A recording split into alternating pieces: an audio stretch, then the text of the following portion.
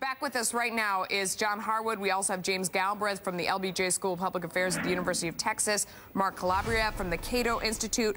Let me get right to your reaction, gentlemen, to what we just heard from the president, James Galbraith. What do you think? Well, I think the president gave a very forceful speech. He connected with the American people on this, and he reinforced what the Angelides Commission was doing yesterday. So the timing and the content and the analysis were good. The proposal itself doesn't impress me very much. I think it's inferior to a financial transactions tax, inferior to what the British did by taxing bonuses, and it really doesn't get to the basic question, which is that we really don't need all of the financial sector that we have. We really very badly need to restructure it, to shrink it in a way that makes it more competitive and more effective for the economy. Mark, do you agree with that? Our email is going about 5-1, surprisingly against what the president is doing. I can't say that I agree with it. I found a lot of it disingenuous and revisionist history for the most part. You know, for starters, you know, it's Keynes 101 that you don't raise taxes in a recession. This is going to be contractionary, and even worse, he is talking down the equity of these banks. So, you know, if you run down the equity, you run down their ability to lend. Why do you want to do this during a recession?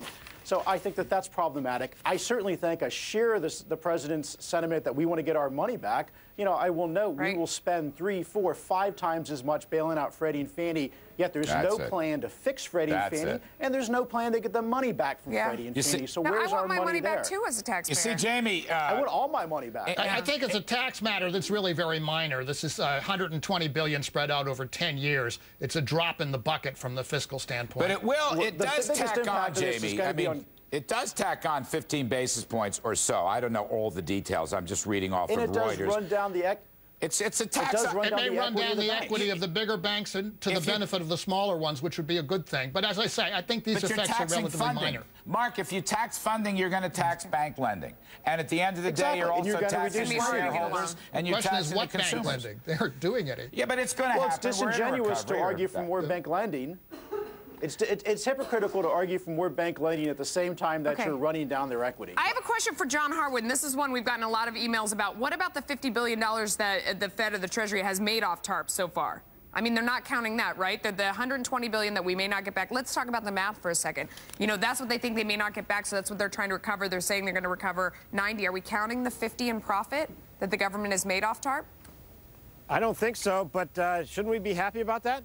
Yeah, making $50 billion off this program. Yes, but that means I think our government is. I don't know why we are so deep in the red ink. I think we should be clapping for every bit of revenue the unexpected revenue that we've got. Yeah, but John, you know, we're financing all manner of record spending. I mean, that's an issue. By the way, I just want to put this in. There are rumors.